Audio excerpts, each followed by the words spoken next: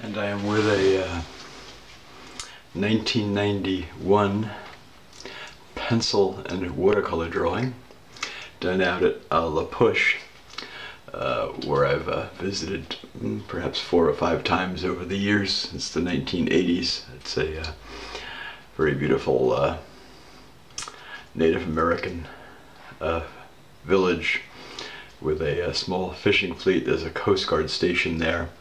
Magnificent beach coast with giant rock outcroppings, which I've also drawn. And it's just immediately south of the kind of northwest corner of the Olympic Peninsula on the Pacific.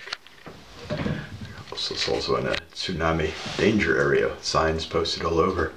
I saw the last time I was there, which was Christmas week of 2012. This was done at the fishing fleet. It says study at La Push, Washington, May 1991. The Harbor's Fishing Fleet, KS. It's inscribed to Mom and Dad. Happy Hanukkah, love, Ken.